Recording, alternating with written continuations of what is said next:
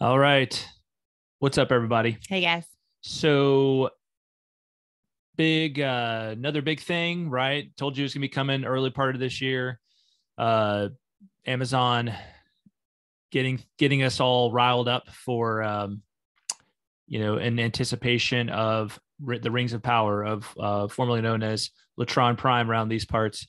So today the big thing was a surprise article from Vanity Fair .com that contained a bunch of photographs, right, from the show, and also gives a lot of background. So it's basically a write up on the show and what we can expect from it, right? Awesome. So Wow. yeah, it's Okay. got a lot. It's got a lot in it. We're getting some questions answered, right? And it's all in anticipation or in the lead up to the trailer on Super Bowl Sunday, right? This upcoming Sunday. So what you need to do is you need to hit that subscribe button right here on YouTube for the Tolkien Road. You need to hit the notification button and you need to stay tuned because we're going to be covering it every time there's something, that comes up that's worth talking about. We're going to be talking about it over here and giving our opinion, right? Mm-hmm. And here's the thing for us. Well, this is at least for me. I don't necessarily want to speak for you, Greta. Thanks, John. Because sometimes you see it differently than I do. It's true. My whole thing is like stick to Tolkien, like just do the things that Tolkien laid out, right? Be students of Tolkien. Like the guy was just a genius. I heard somebody else call him that the other day, and I was just like, yes, he like in comparison to other people who have done things in the 20th century and the 21st century, and just saying like he was a genius that we might not the likes of which we might not see again for a very long time, right? I agree. Yeah. A creative genius in that way. So and that's what we're all about over here. We want people to do things according to that, and that is my deepest desire for this show, is that they make something awesome that is completely just says, and that in the process of making it, they are saying to themselves, like, what would Tolkien have thought, right? Mm-hmm. Would Tolkien have done it this way, right? At least in the storytelling, right? Not necessarily, he obviously wasn't a filmmaker himself, but in this terms of the storytelling, right? And the tone of the show, the themes of the show, all of these things, were those things that Tolkien actually cared about? Were those things that mattered to him? And quite honestly, when they do that, I'm going to be the first one to sing the show's praises. When they deviate from that, I'm going to not be nice, right? Keep it civil, but I'm going to be critical. All right. So, just so you all know where I'm coming from. Does that jive with your perspective, Greta? Yeah. Oh, yeah. Okay. Yeah. Definitely. I might be a little bit more willing than you to give some creative license.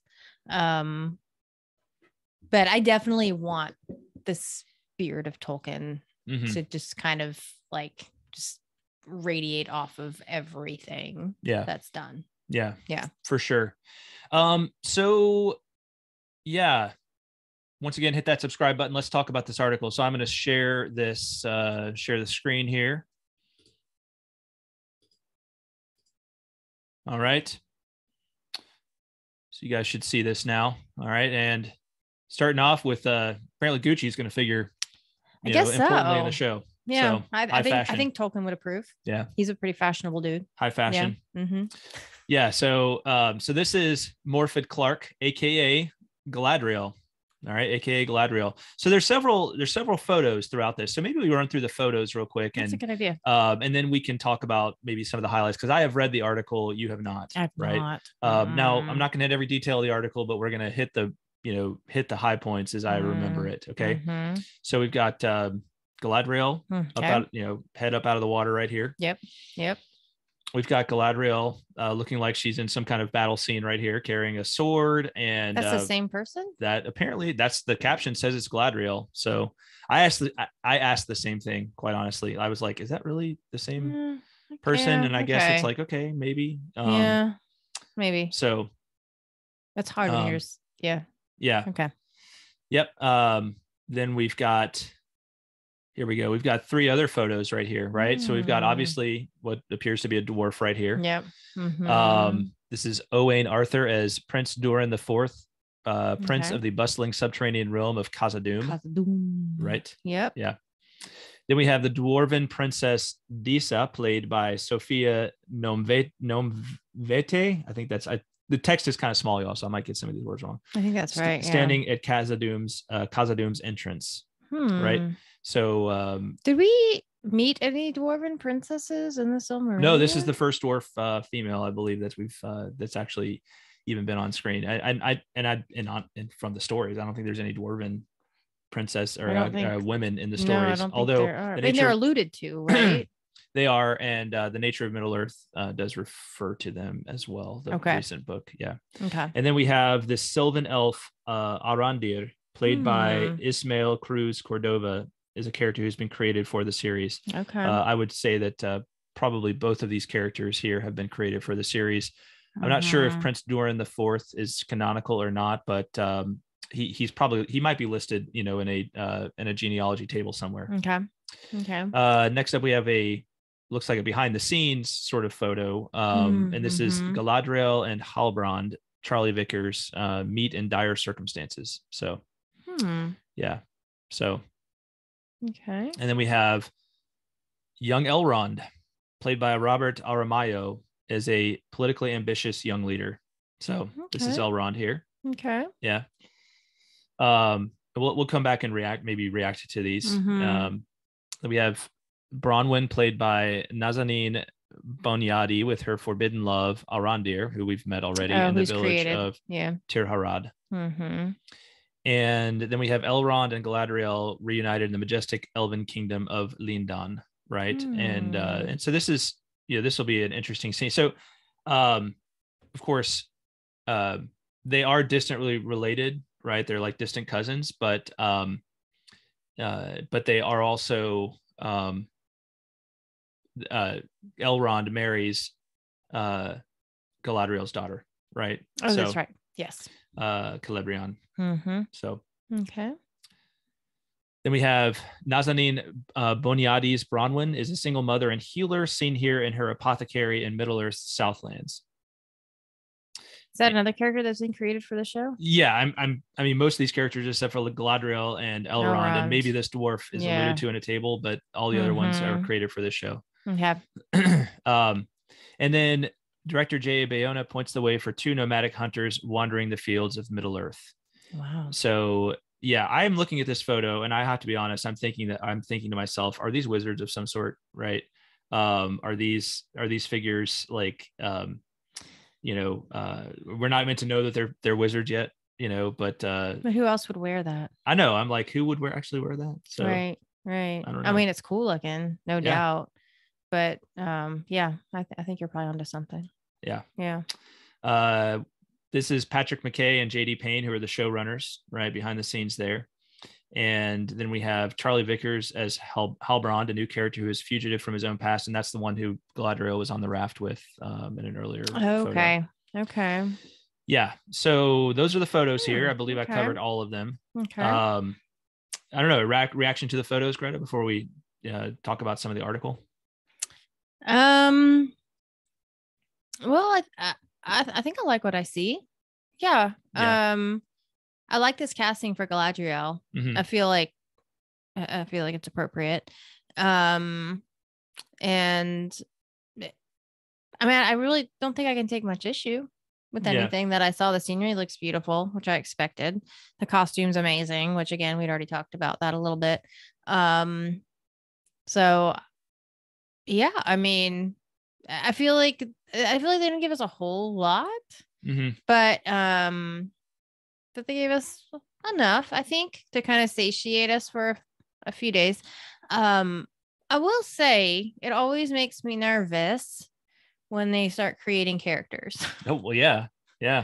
Does I just think of, that's like why I just really didn't like the Hobbit movies very much, because they just created all these characters that had no place, had no part in the written story. So I'm going to suspend judgment. I'm interested to see what they do with them, but I'm a little nervous. What are you thinking? Well, I have very mixed feelings. I will say that this being the first shot that I see as I open up the article, I'm like, that's not what I think of when I think of Galadriel. I'm sorry. Like, I'm not saying that this doesn't have a place in the show, but I'm just like, I'm like, okay. Well, she's a young Galadriel. Okay, but let me right? kind of. I need to get all my like. I need to like work through this. Okay. This is some therapy for me, people. All right. Get comfortable. I'm not y'all. sure what I think yet. Okay. I just have feelings. Feelings. We all have lots of feelings. Vanity Fair being the place they do this. All right. Okay. I thought the article you sent me was from Geek Tyrant. Well, that was just where I saw the initial stuff, but this is the actual write-up of it. Right? Oh, okay. Yeah. So they were just linking to this one. Okay. Gotcha. Okay. That's the Geek website that I look at all the time. Geek Tyrant. Anyway, so I'm just like, this is not how, like, that's just not what I think of Galadriel. But anyway, that's a very like nebulous thing. That's an impression, y'all. And again, I'm like, this is the second one. And I'm like, was Galadriel like a hardcore warrior? It's a fair question. Maybe in her younger years. I mean, I'm not saying she couldn't be. I'm just saying, like, was she, according to Tolkien? Like, okay, all right. I'm just giving my reactions, right? Looks like a normal dwarf, Prince Durin the Fourth. Sounds good. Oh, okay. A black dwarf princess. All right. So interesting. There's been so much controversy about the ideas of like casting non-European, non-people of European descent. We'll just use that term in various roles. And I will just have to say that I think there's room for that. And my whole thing is, are they just fudging it for some ulterior politically correct motive, or are they actually going with things that are possibilities from Tolkien's world, right? From the things that Tolkien gave us, right? And bequeathed to us and all of this. That is what is important to me. So I'm looking at these things and I'm like, okay, I'll have to think about these things some more, right? I have nothing on the surface, it's obviously like there's no like racial animus in any of this thinking. It's simply that question: is this something Tolkien would have done? Is this something Tolkien would have approved, right? If he were around to kind of guide the show and the creation of it, right? That is what is important to me. And I'll tell you that right now, if you don't know that, right? I mean, Tolkien just didn't have a racist bone in his body, right? But that doesn't necessarily mean that he would have gone with these things, right? It's, and that's what I come back to. So I'm open-minded. I'm going to think about these things and listen to their backstories and everything and see how they connect to it all. And we'll see what comes of it. So, it'll be fun discussions for sure. Yeah. And then I look at this one and I'm just, okay, I just keep on coming back. I'm like, I think I'm worried they're going to make Galadriel somebody she's not. Again, there's a lot of room for discussion on these things, but that's where I'm going. That's my fear, right? And what do we know about Galadriel? Well, prior to, like, apart from the Lord of the Rings. Well, she plays a significant role, not a major role, I'd say, but a significant role in the Silmarillion, right? She is a Noldor. She is the daughter of Finarfin. Yes. And so therefore she is a like niece of Feanor, right? And so she is a royal, she is of the like kind of the royal house of the Noldor, right? And she is a person that Tolkien, said a good bit about, right? Even in his letters and in other writings and, Unfinished Tales, there's a whole chapter we haven't even discussed in our podcast concerning Galadriel. And so there's a good bit to be said. And this is why I'm saying, like, I'm not necessarily, this is my reaction, right, to this article that I literally just read today. So I'm not trying to say that, how dare they, right? I'm just saying, like, this doesn't feel like Galadriel to me, but I'm open to having my mind changed, right? I'm open to having my mind changed. That's good. I'm open to good arguments. Cool. Right. I'm open to good arguments about why these things are, are cool. And I'm open to seeing the show, right? I really want this. I want this show to be awesome, y'all. I really do. Yeah. I want this show to be everything that I dreamed of, for the several years of doing Tolkien podcasting before it was announced, right? When I thought something like this would never happen, right? and here it is. It's gonna, it's gonna happen. So I'm excited to see what this could be. Me too. All right. But I think the thing with this image is, it's like, okay, Galadriel, by this time, I'm pretty sure she was married to Celeborn. So what's she doing hanging with this mortal dude on a raft out here? I'm just saying, y'all. Okay. It's a fair question. I guess we'll maybe see. She's rescuing him. Y'all, if they try to do some kind of like, immortal mortal thing, like love interest between, like, that's just not Galadriel to me. I'm sorry. Like, but we'll see. We'll see. All right, Elrond. What do you think of Elrond here, Greta? Good. Yeah. Looks like a good younger version of Elrond. Yeah, I think so. Yeah. I'm okay with that. I'm okay with that too. It's beautiful. Beautiful background shot. for sure. Yeah. Yeah. And maybe he's like scoping out the land. He's like, I think I'll build Rivendell here. Yeah. This will do. And we have Bronwyn and her forbidden love, Arondir, who of course we met before. So this will be interesting. Like, this is and it, of course, it's not to say that I'm not okay with like love stories within the show. There are love stories obviously within the Legendarium established by Tolkien, and I think it's, there's several that involve a mortal and immortal, a man and an elf, right? So obviously Beren and Luthien being the prototype of those stories, and then Arwen and Aragorn in the Third Age. So I think this is I think this will be interesting, and it's acceptable to me, both being new characters. Oh, I'm surprised by that. Yeah, I think you just proved that you actually are willing to have your mind changed. Well, because I'll be honest, I didn't like this. You didn't like this? I didn't like this. No, it was too close to the whole thing in The Hobbit that I hated so much. Between the elf and the Kate from Lost. Yes, Kate from Lost, and the dwarf. It was the dwarf. Yeah. Yes, the dwarf. Was it? The dwarf? It was either Feely or Keely. I can't remember which one. Yeah, it was. Oh, I thought there wasn't. Well, it was a love triangle between the Legolas love triangle. That's what it was. Yes, and the Kate from Lost character, and and then I think it was Keely. I'm pretty sure it was Keely. I think you're right about that. Yeah, I just like that whole thing just like ruined that movie for me.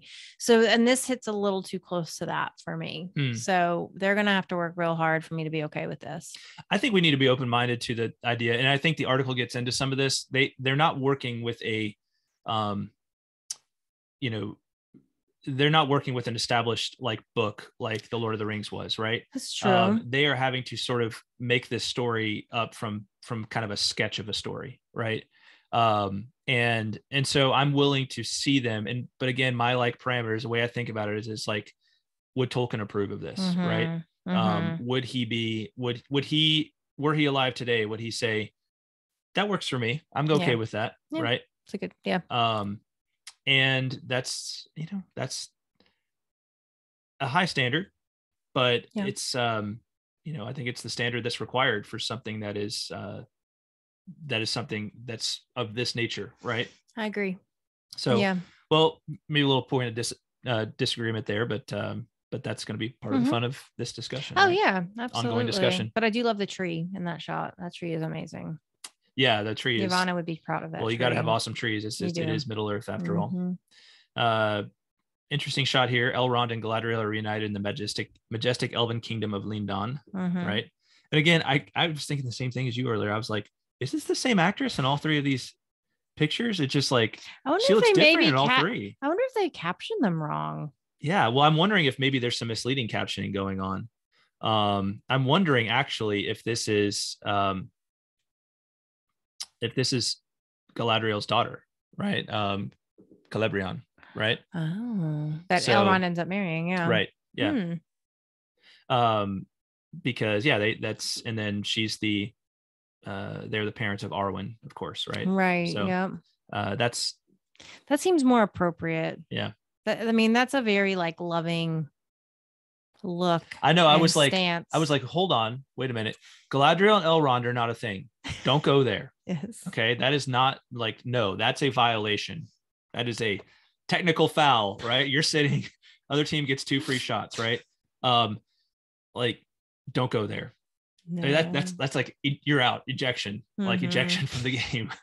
Seriously. So I really hope that either that's just they're very affectionate toward, he's very affectionate with his future mother-in-law.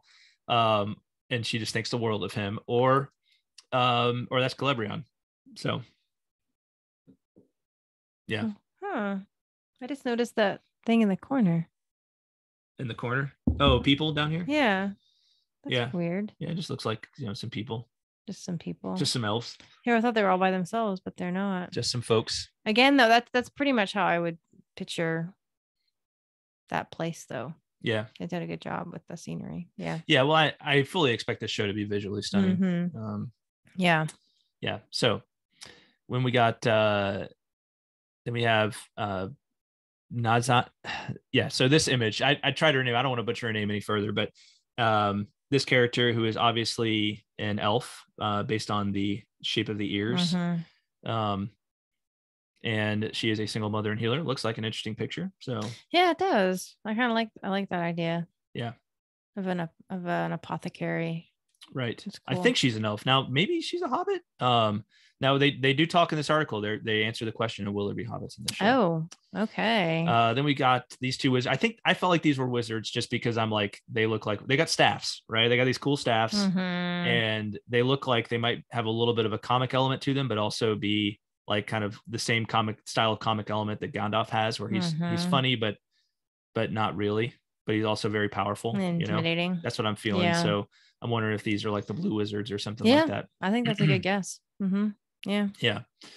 So and then we've got Holobrand, who I assume is going to, he's given off like the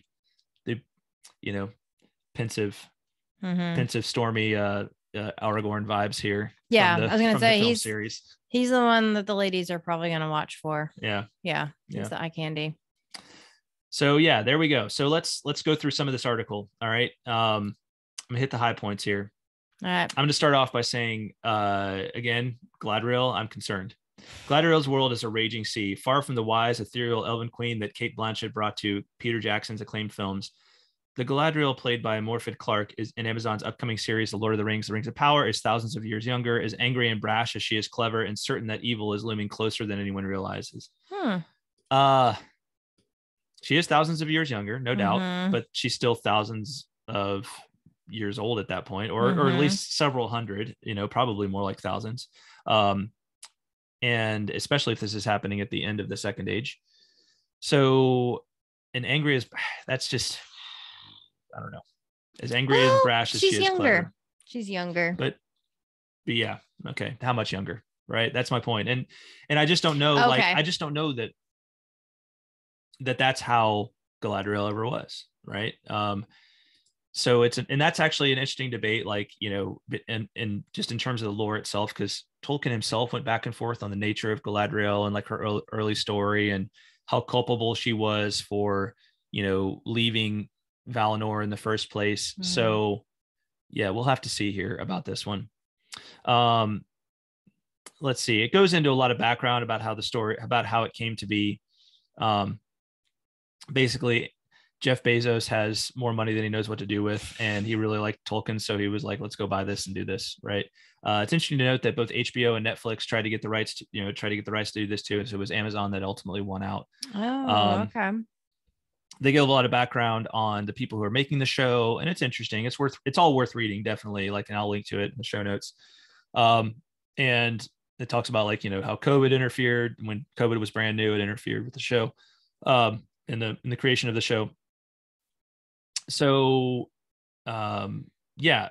And then we get into talking about maybe some of the more interesting things that we're all interested in. It talks about the challenges of adapting this and the realization that it's not really, that they're having to work from something that doesn't entirely exist, right? They're having to create a story that is worthy of Tolkien, and working from notes that he, from basically a bare bones story that he had given down and handed on to us. And that brings its own challenges. I'm sympathetic to that. I really again, I want to see this thing succeed. And I think it has the potential, and it sets the stage for doing good stuff in the future. Yeah. So those are the challenges that, it lines up for us. It talks about Christopher's background, and, that he was not he was pretty stingy, right, with his father's intellectual properties. And I love this quote from Michael Drought, who's a professor at Wheaton College. He's one of the probably top Tolkien scholars in the world. And he said, Christopher really disliked Lord of the Onion Rings and the glorification of violence for its own sake. I love that he called it Lord of the Onion Rings. And I bet that's what Christopher actually called it. I bet that's what Christopher actually called it, was like Lord of the Onion Rings or something like that. Would not surprise me. It just says he was born in 1924. And so the big special effects movie franchise thing was not something he cared about. If his father had sold all the Lord of the Rings and Hobbit rights to pay the inheritance taxes, I don't think Christopher would have sold them. So, that's the story. So on why Christopher himself was hesitant to allow something like this to happen when he was still alive. By the way, hit that subscribe button, hit that notification bell. All right. So that you can come back and know when we're posting stuff, including after the Super Bowl, this upcoming Sunday when we react to the new trailer. So yeah, over the years, it gives more background on Christopher, and, kind of how he viewed, the possibility of adaptations and that sort of thing. And, that's what basically the first half of this article is. All of the background on the deal and why it took so long to happen and why it cost so much. We get to know the two showrunners, Payne and McKay, I believe are their names. They're a really interesting story, actually, because they were friends growing up, and they somehow landed to be showrunners on this thing when neither one of them had an actual Hollywood credit before. Now, it's not to say they hadn't done a lot of work in Hollywood, because you can do a lot of work in Hollywood and never have anything come to fruition, right? There's a lot of behind the scenes stuff. There's a lot of stuff that never happens. So, that's really interesting. Yeah. And a lot of people, apparently a lot of people pitched for this thing, to be the showrunners for it. And a lot of people with maybe more established credentials than them pitched for it. So they must've impressed somebody. Yeah. I'm just hoping that they didn't impress them in the sense that they were like, well, these people are malleable enough. We can use them. They're looking to make a name for themselves. I hope that wasn't a calculation. Well, it does say that they pitched to the Tolkien family as well. Yeah. So you like to think that that's a little encouraging to me. Surely Tolkien's own kin wouldn't have let something go forward that they didn't approve of. But yeah. It goes into a little bit why they have been so secretive about the show, and it talks a little bit about the when Tom Shippey was fired, of course, back in 2019, right, several years ago now. But that was obviously I think the first big point of concern for people was, we heard Tom Shippey was on, and we're like, oh, this should be pretty good. And then it was Tom Shippey got fired, and it's like, oh crap, what's going to happen now? So, and Drought, again, who I think is very quotable, is he says, it seems like the NDA is basically, if you tell anyone, we can put you through a wood chipper, right? So what's the NDA? The non-disclosure agreement, right? So it's something that businesses force people to sign when they've got, when they don't want them talking about what they're doing for them. Okay. And apparently there are scholars that work on it, but Amazon no longer shares their names. So yeah. Let's see here. Man, I didn't think it would take me so long to get down to the actual interesting things. It's a long article. It is a very long article. All right, here we go. First off, so will this be appropriate for families, or is this going to be Game of Thrones level carnage and who knows what else? The answer is no. McKay says the goal was to make a show for everyone, for kids who are 11 and 12 and 13, even though sometimes they might have to pull the blanket up over their eyes if it's a little too scary. Okay. We talked about the tone in Tolkien's books. This is material that is sometimes scary and sometimes very intense, sometimes quite political, sometimes quite sophisticated, but it's also heartwarming and life-affirming and optimistic. It's about friendship, and it's about brotherhood and underdogs overcoming great darkness. So, I'm glad to hear that. Yeah, I'm genuinely glad to hear that. Me too. I've heard elsewhere that people have seen TV 14 ratings associated with it, which I think is a good sign. I think that's right on, so I can live with that. Yeah. I can live with that for sure. That's a good take too on Tolkien's writing, I think. Yeah. Another concern is the series going to put hobbits in the Second Age. In short, so to speak, yes and no. So apparently, they acknowledge that, that there's not really any record of hobbits doing anything before the Third Age. But they're like, but we can't really make a Middle Earth show without hobbits. So what they say is they're basically going to be using hobbit ancestors called Harfoots. And I think it'll be interesting to debate whether this is acceptable from a canonical standpoint, but I'm okay to accept that I knew there was going to be hobbits in the show. And honestly, like, I feel kind of like that. And I feel like, I feel like if Tolkien had written this, he would have put hobbits into it. Right. I truly feel that if he had gotten around to writing a book about the Second Age, he would have put hobbits into it somehow. I think what's really interesting about this is that they liken it to like Rosencrantz and Guildenstern. So that they're going to have kind of like these hobbit characters who play like a little sort of side thing that's really funny, and there's kind of the comic relief element. So these Rosencrantz and Guildenstern, I believe, Greta, are do you know who they are? I do not know who they are. Basically, I think they're Shakespeare characters, and I believe they are in Hamlet, but I might be wrong on that. But they're basically these like minor characters, or relatively minor characters, that end up kind of stealing the show in one of Shakespeare's plays because they're really funny. And then I think somebody, I don't know who wrote Rosencrantz and Guildenstern are dead, but I think it's a play based on these characters that Shakespeare created. So it's kind of like, I think they're going to have these two hobbits who apparently are going to be female hobbits. So Markela Cat, was that the name of this person? That's what I was just wondering. You got to go back up. The one with the pointed ears? No, that's not. No. Okay. So yeah. So we're going to have these two hobbits, and apparently I don't think they're the only hobbits we're going to have, or we'll call them Harfoots, right? That are, going to play some sort of interesting side role in this story. And it says they encounter a mysterious lost man whose origin promises to be one of the show's most enticing enigmas. Okay. So, okay. Yeah. Tom Bombadil with amnesia. I don't know. Maybe. Oh. I was joking about that, but maybe. Who knows? I was gonna say, sounds good to me. Yeah, that works. Let's see. Then we have. Then they talk a little bit about like the background of certain characters, and they talk about the whole like, they're gonna have some black characters and some characters that don't look like the rest of the characters that we're used to from Lord of the Rings in terms of skin tone. And I shared my thoughts on that earlier, and where I kind of stand on that. So they talk about this Sir Lenny Henry, a Brit of Jamaican descent, who is going to play a Harfoot elder. And I think we're gonna have to like really get into the text to talk about why I think these things are okay as possibilities.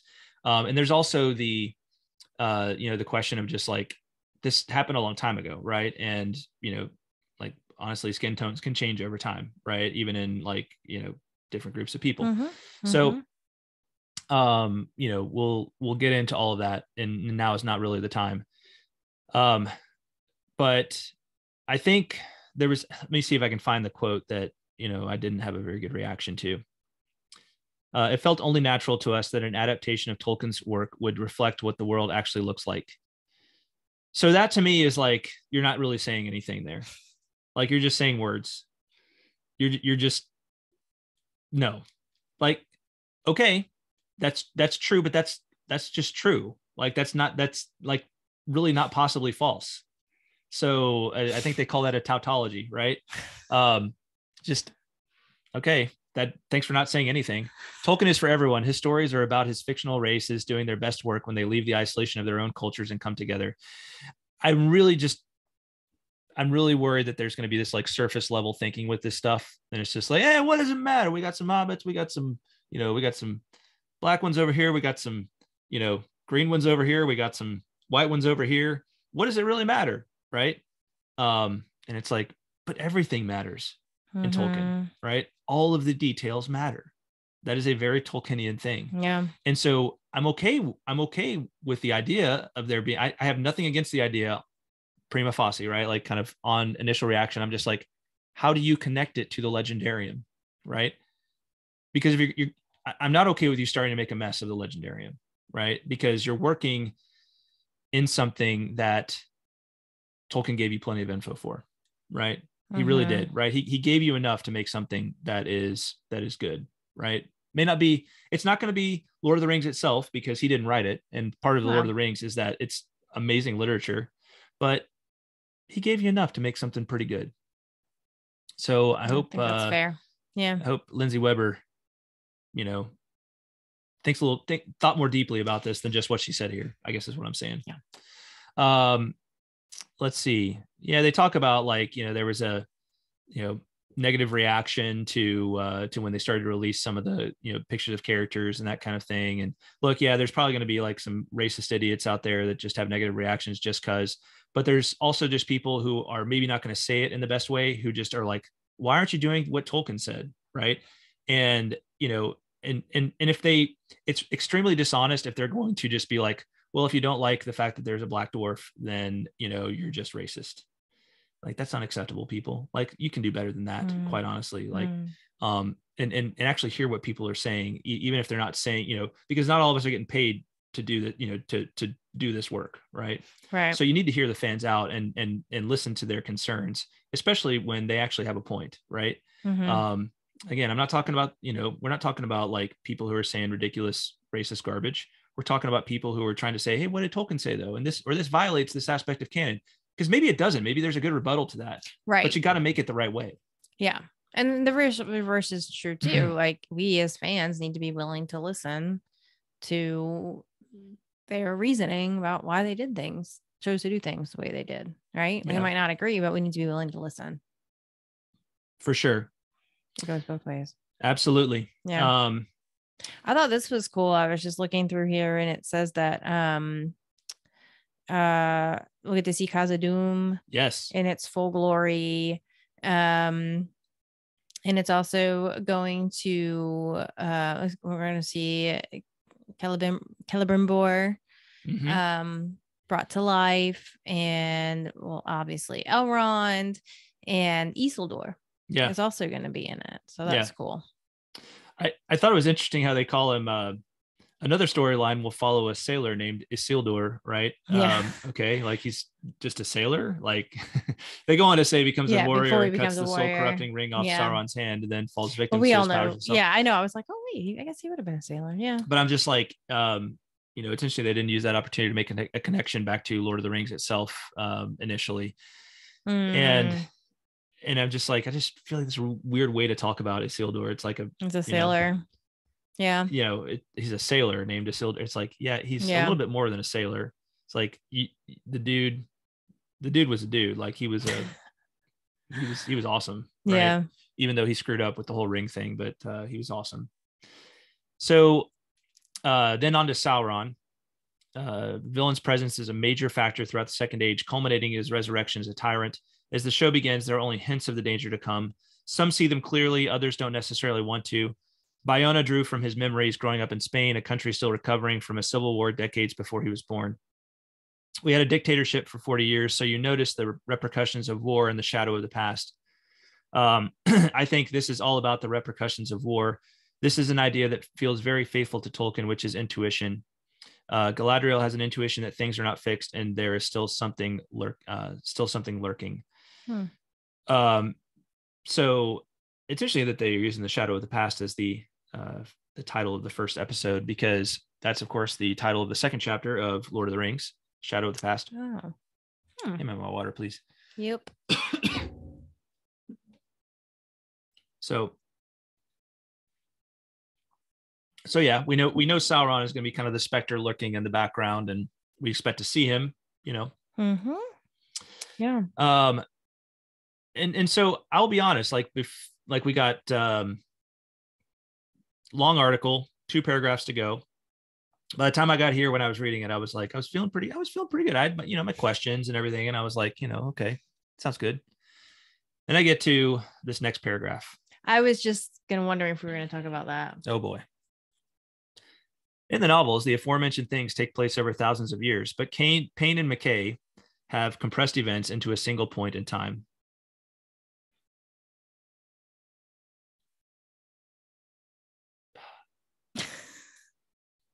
Yeah, no big deal. It's just 3,000 years. Come on. Well, John, listen, look at the rationale. What did they say? It's not going to make it better. I'm not saying it's going to make it better, but we just talked about how we need to hear their side of the story. It is their biggest deviation from the text, and they know it's a big swing. We talked with the Tolkien estate, says Payne. If you are true to the exact letter of the law, you're going to be telling a story in which your human characters are dying off every season because you're jumping 200 years in time. And then you're not meeting really big, important canon characters until season 4. Look, there might be some fans who want us to do a documentary of Middle Earth, but we're going to tell one story that unites all these things. So you want a documentary of Middle Earth? That's what you want? No, that's a.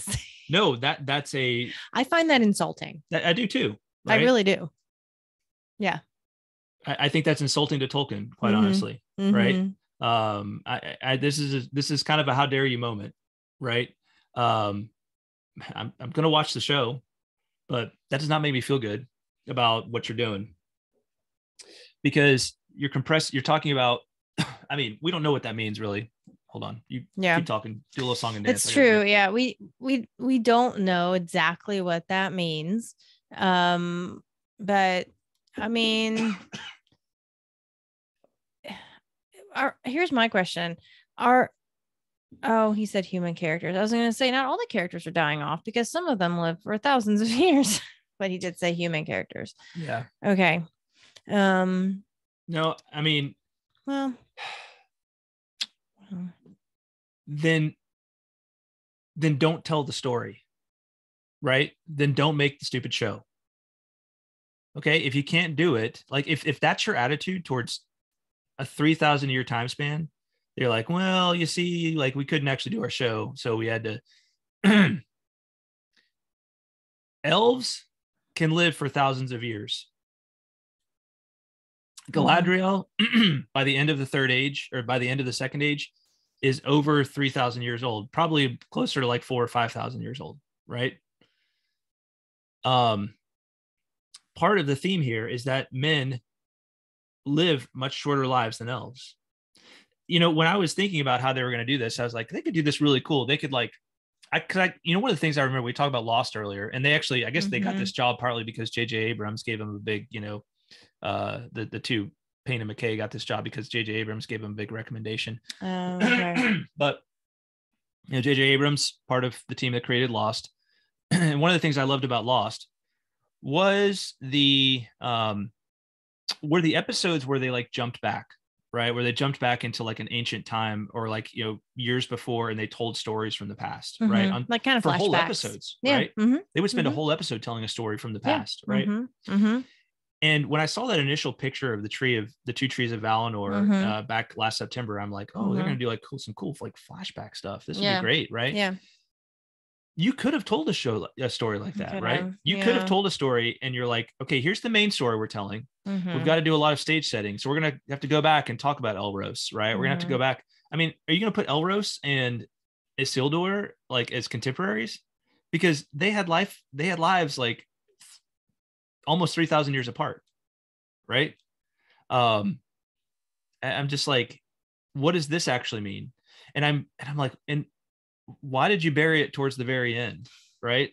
It's like, oh, because they didn't think people were going to make it this far because of the articles. So I would have jumped ship second, like third paragraph, probably at the latest. Yeah. So maybe they're hoping people aren't going to see this. I don't know. But this does not give me warm fuzz. This kind of like everything that I was feeling good about before. I'm like, yeah. Because I'm just like, if you can just like do it in that cavalier a manner, that's very concerning to me. Because what else can you do in that cavalier manner? What other things can you justify, right?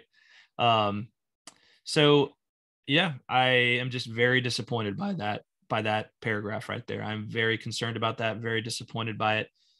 And I don't know, like, I'm going to remain open-minded as I can be, but I'm not sure you can actually do this thing justice if that's your attitude, right? If that, like, after what you just said there, that bodes very poorly in my mind for the show. Yeah. I'm sure it'll still be enjoyable on a number of levels, but as I saw somebody who basically on Twitter, I saw that and I quoted that line in response to this article, and I said, and I posted an image of a professional baseball player Mm-hmm. who had just had something bad happen, and he was saying fun, right? It said, it was captioned as darn it, right? But you know, that's kind of my reaction here, right? So we've got somebody responded to that tweet and just said, yeah, looks like it's basically going to be some glorified fan fiction, you know. But like, at least fan fiction with Tolkien tends to want to try to do everything according to how they think he would have done it, right? In a lot of cases, right? Mm-hmm. Mm-hmm. I'm just like, you could have done this. Like, it's possible. It's not even that hard to think about how to do it, right? I know it presents challenges, but you know, we're just gonna have to wait and see. We're just gonna have to wait and see. Yeah. I mean, there's a lot of gaps that need to, like you said, this is basically like this sketch of a story, right? I probably wouldn't have reacted so strongly to that if he would have been like, you know, look, we had to do some, you know, I understand there's going to be creative licenses. I'm not, in no way do I believe that it's possible that this thing is going to be as purely Tolkienian as I wanted it to be, right? But like, I think just it was the way he kind of cavalierly dismissed the ideas there at the end, you know, like this snarky commentary about some fans want us to do a documentary of Middle Earth, but we're going to tell one story that unites all these things. So you're saying that's what Tolkien did? Is he just did a documentary? It doesn't even make any sense. I know. Like, you're calling the Silmarillion a documentary. Like, that doesn't even make any sense. Yeah, it's like, you can tell this, right? You pick the story you're going to tell, which I'm perfectly okay with it being a story that focuses on the end of the Second Age, right? And that's kind of the main thrust of the show. But you can tell it by referring back and doing long references back to other parts of history, right? And guess what? It wouldn't even be that hard, because Galadriel would probably look about the same in those other periods of history, right? That's true. And Elrond would probably look the same in those other periods of the Second Age, right? Except if it's like the very beginning of it. So anyway, you know, time will tell. Time will tell. Time will tell. You know, at the very worst, we're going to have some really interesting discussions. Yeah. Oh, for sure. And I know there's gonna be things I enjoy about the show, but that was just very disappointing to read. I agree. Article. No, that's definitely leaving things on a pretty sour note as far as I'm concerned. Yeah. But I mean, we just got to be open-minded. We just got to commit to being open-minded, and you know, just see how it all turns out. What does he say? He says, "We think the work will eventually speak for itself." Yeah. And I hope that's true. Like, I truly do. Well, and y'all we'll just have to see. Tell us your thoughts in the comments below. Let us know what you think of this article, and remember, subscribe and click that notify bell for the Tolkien Road channel right below this video. And we'll be talking about the trailer after the Super Bowl. So you'll find out and be able to talk about that with us. But I want to hear all your thoughts on this article and the pictures you've seen and those sorts of things. So hit us up. All right. Thanks for watching, guys. Thanks for watching, everybody. Bye, y'all. Bye-bye.